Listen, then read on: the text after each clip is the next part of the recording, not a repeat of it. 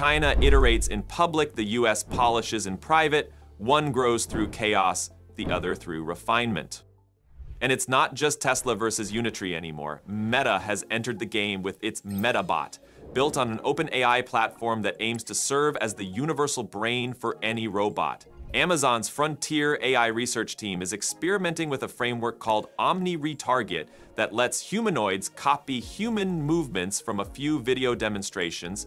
No long programming cycles required. They even trained a Unitree G1 to perform parkour and carry boxes across uneven terrain after watching a handful of human examples.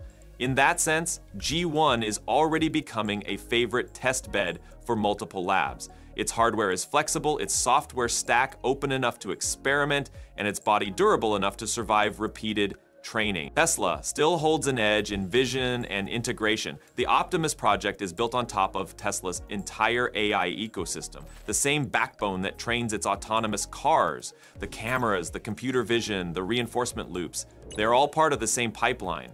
When that ecosystem matures, it could give Optimus a massive advantage in perception and planning,